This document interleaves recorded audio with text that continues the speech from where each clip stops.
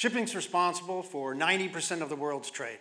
So any improvement is a global opportunity. While burdened with a high cost and rising due to regulation, it's also a heavy polluter.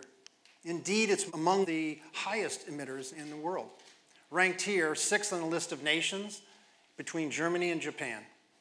Shipping today creates 1 billion tons of CO2. Think about that. That's equivalent to the amount of carbon produced annually by all the cars in the United States.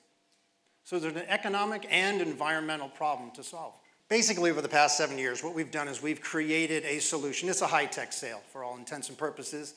The fuel savings of over 50% for an industry breaking its back on 2 to 4% savings.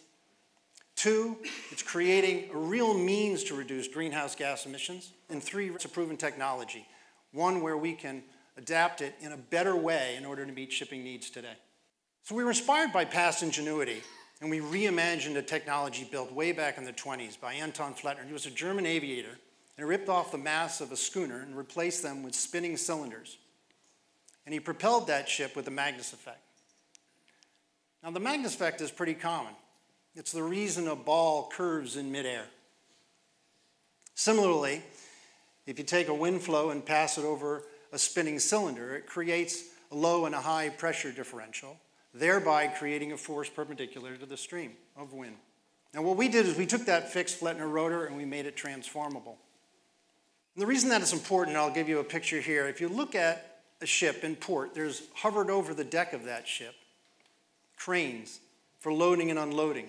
Now the key insight that we received from investors and from ship owners is you can't have anything impede the loading of cargo. So a vertically fixed Flettner rotor would be an unwanted obstruction. So introducing the Magnuss VOSS, or the vertically variable ocean sail system. So the key innovation here is we retract it below deck and free up port operations. So picture here a 100-foot by 20-foot spinning cylinder. We put 4 across the biggest ships of the world, and it fully propels the ship.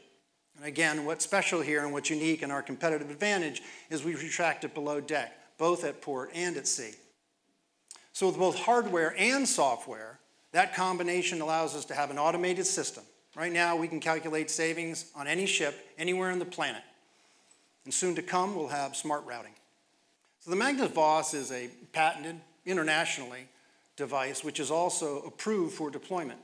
And we're looking at a pretty large market. Among the 50,000 ships, we're though highly focused right now on dry bulk carriers, which are delivering grain to feed the world. So we've got a best-in-class technology, we've got meaningful savings and a payback that's pretty quick, and all to meet high-quality interest. So we are ready, finally, to expand the build-out. This is our site in the Philippines, where in 4 years we're on track to create 300 jobs.